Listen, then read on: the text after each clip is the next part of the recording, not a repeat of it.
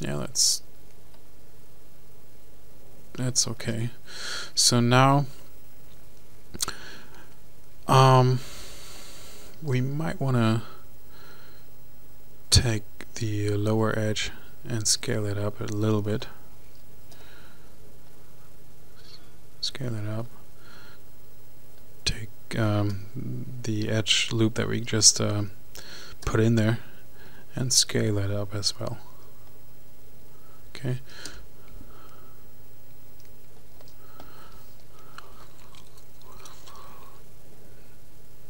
That's looking good, but we've got one problem, and that's this edge ring right here. So what we can do is we can select that and scale it in.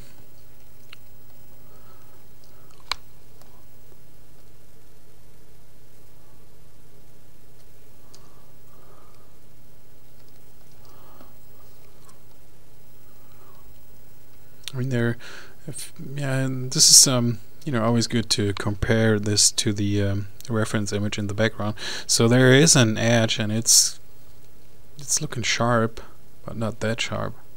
Okay, so let me try one more thing. Let's delete that edge. Double click on that, go to delete edge, and now what we can do is check that out, how that looks. So that is a little bit too smooth, but alright. So we can select one of the edges here, that edge ring, then right click, edge ring utilities, and split that. So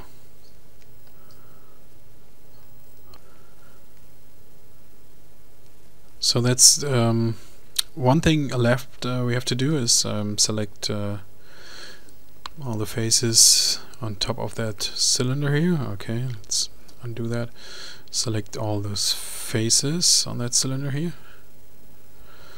and as you can see, that logo that sits, you know, a little bit inside of that cylinder here.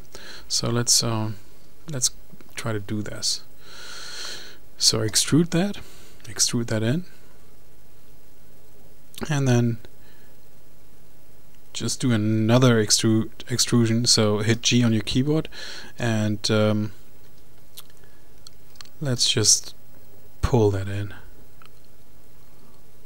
Okay, so now go to object mode. So that's not exactly what I wanted.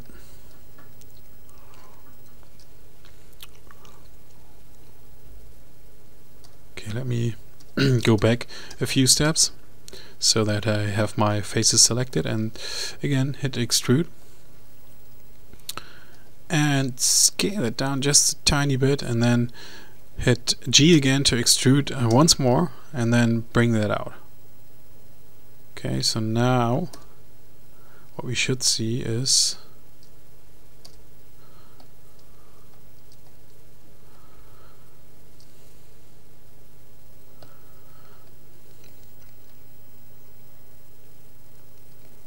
it's getting better, but it's not what I really want. So let me just try once more here. You know, split that edge ring there, pull it out.